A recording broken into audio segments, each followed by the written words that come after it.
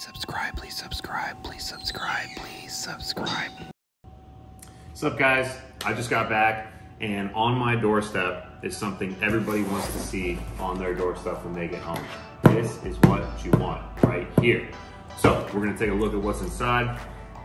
I've been waiting for this package for a while. I've seen other team members get theirs. I just haven't been home. Let's see if we can do this right here. All right.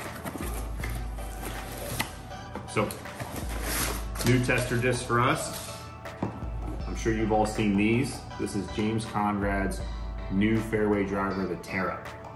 Right? Overstable fairway driver, speed 8, glide 5, turn 0, fade 3. It's supposed to be an overstable fairway driver.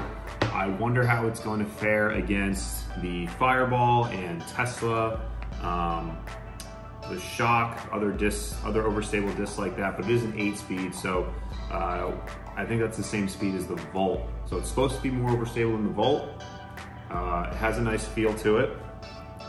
It isn't as flat as the Fireballs that I have, which is a good thing. You want to have that variable, right?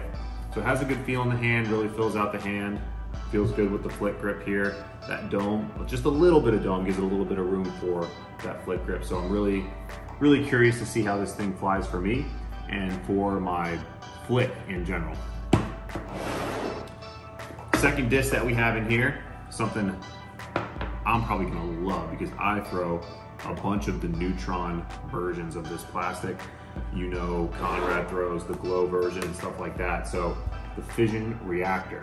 I think that people have been waiting for this to come out. I know I have. Let's talk about the fission plastic for a second though. So the first fission plastic was super gummy.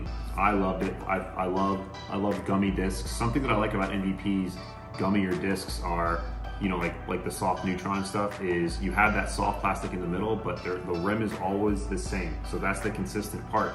So you can get that consistent grip with the rim, but you can get your sense of feel in the middle. So there's something for everybody: hard plastic, medium plastic, soft plastic. So the first run of fission was softer, right? And the second run seemed to be super hard and stiff, and I'll just be honest with you, I didn't like it, but that's just my personal opinion. And this new plastic seems to be a combination of the two. So it's got some good flex to it. It's super grippy right out of the box. A lot of the times when you get plastic in, you know, it's slippery right out of the box until you kind of break it in. This is grippy right out of the box and doesn't have that hard feel. It's not too gummy, but you can see it has that little bounce to it. So you can really get a good handle on it. I have one that's 160 and the other one is 173. So I got a variety, and I'm gonna see how the flight differs between the different weights.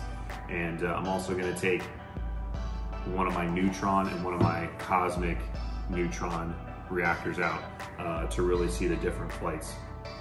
So keep a lookout for that. I'm gonna do a comparison video, and I'm also gonna do a video on the Terra, so keep a lookout for those. We just had a snowstorm yesterday, so I'm not gonna lie, I don't wanna go out in the snow. Nobody does.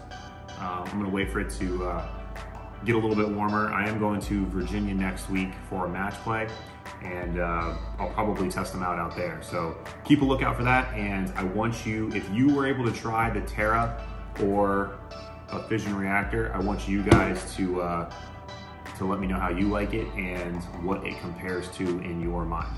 All right, thanks guys. I'll see you out there.